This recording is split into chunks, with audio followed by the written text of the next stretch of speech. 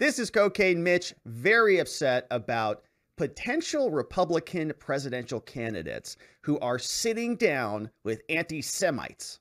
First, let me just say that there is no room in the Republican Party for anti-Semitism or white supremacy. Who's he talking about? And anyone meeting with people advocating that point of view, Like who? in my judgment, are highly unlikely to ever be elected president of the United States. Who are you talking about, Cocaine Mitch? Why don't you just come out and say it there, Turtle? We want you to say it. Don't hide behind your vagaries. Just say his name. Weenie. All right, so that's when he's fired up.